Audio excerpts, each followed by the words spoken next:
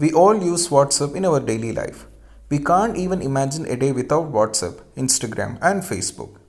Now, how about if you need to share a message to someone who is not in your contact list? If you don't have a number, most probably we all ask them to send a message to us, isn't it? So don't worry.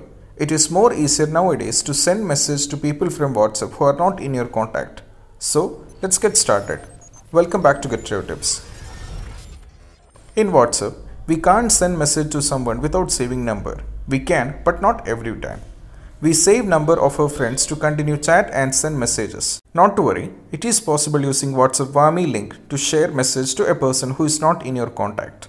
To do so, first type wa.me/phone number in any of the browser.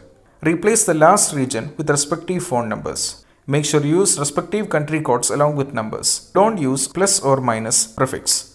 For example, if you are sending to someone in India, type 91 as prefix. Follow the number and send message. So cool, isn't it? Well, that's all about how to send a message through WhatsApp without saving a number. I hope you all liked our video. Do subscribe and turn on post notification for more upcoming updates. This is Shahin signing off from Get Your Tips.